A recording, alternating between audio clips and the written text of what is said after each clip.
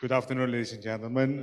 My name is David Santoso from Singhasari Special Economic Zone, and such an honor for me to be invited here to introduce our Special Economic Zone. So, Special Economic Zone is a government designated area, and our area is in East Java. It's in Malang, 70 kilos down from Surabaya. Right now, we have 20 special economic zones in Indonesia. We are one of the few which is quite urban. It's only 3 kilos from the national access road and a few kilometers down to several exits, toll exits from Surabaya to Malang.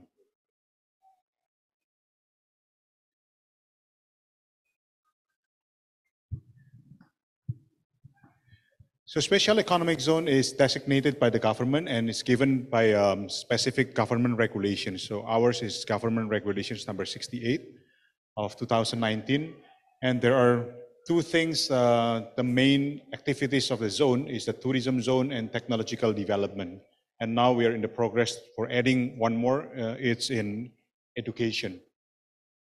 Oh, sorry. The first phase of the zone is 44.8 hectares, 45 hectares, of a total of 120 hectares. So in the area, we divided that into clusters, and not only clusters, but we decided to spin off the company to become subsidiary, because our main task is to attract investment. So we know that sometimes the landlord model doesn't always work if we just selling the lands and rent the piece of lands. So we decided to take the risk. So we decided to spin off a few subsidiaries in education. We got Lokademi, Loka Infra to manage and operate all of the infrastructures inside the zones and some projects outside the zones. Loka Niaga for the commerce. We got a subsidiary in food trading business to Eastern Indonesia. Loka Graha is residential area, low-rise and mid-rise apartments in the zones.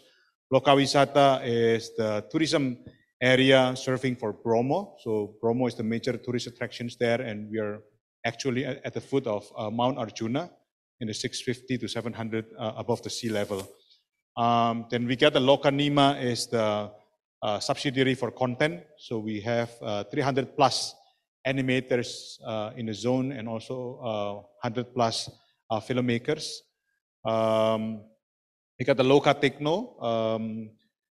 We try to get the nucleus and plasma model for this technology provider. So we attract now like 5 plus and growing the studios from Greater Malang area and East Java into the zones. So we have 200 plus software developer in the zones. And we got the Lokademi, is an education and local university.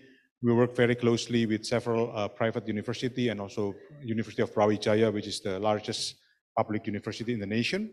And also we are closing a contract with a top 50 QS foreign UK-based university to be established in the zone.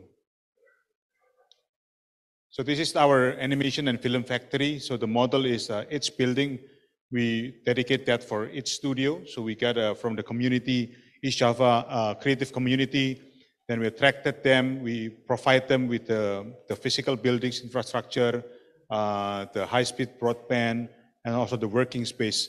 And right now, I think what we are looking for is joint distribution, joint productions, and joint investment in the services projects as well as the IP development projects. So we work with Australia, we work with UK-based company to market our IP and as well as do like some outsourcing job for the animation and film services. The coding factory, right now we are doing like the business process outsourcing for Australia. And this is kind of the several startups community also reside in here. So it's called Loka Techno, the subsidiary, and below us we got a majority stakes in some of the startups. So we are looking into like the venture partners who can share the business with us in growing like some of the opportunities in startup development. So this one is actually, we are partnering with the University of Muhammadiyah Malang. It's the leading Islamic university in Malang. So we are building a center for future work. So we know that digital and some of the soft skills are really required for today's graduates. So University of Muhammadiyah Malang is building this facility in our zones outside their main campus. So 1 out of 8 semesters, the students, so they have more or less 40,000 student body. So in 1 year, 10,000 students will study here for digital related skills. And this will be industry-driven learning. So we're looking for some vocationals and TVET provider, curriculum and content provider for this skilling and reskilling part of the university student. So we are working right now with the Western Australia TVET Consortium. So we are coming up with the concept of Australian certifications under this facility. So we are looking at the European counterpart to do like the TVET consortium model. And this one is the tourism sites. We have 12 hectares for the first phase. So we spin off this to be like one new company. And then being like a special economic zone, we are given the incentive for the tax. So the corporate income tax, if the investors invest 100 billion rupiah and above, it's given that tax holiday for 10 years for the corporate income tax. And on top of that, the regional tax, 40 billion investment and above, is 100% tax holiday for the hotel and restaurant tax, property tax, real estate transfer tax. So it's basically it's a tax-free zones. And also the land certifications, you can have like 80 years at once. You can renew the land title for 80 years at once.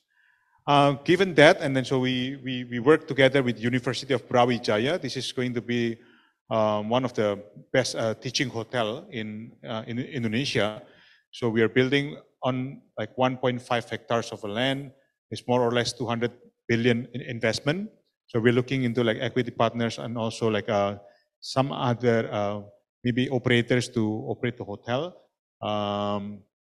So Brawijaya will invest in kind onto like their captive demand, because Brawijaya, given like 80,000 student body, they don't have hotels right now. So they will get a dedicated demand to the hotel and also like organize some like trainings on pastry and cooking, hospitality related, coffee.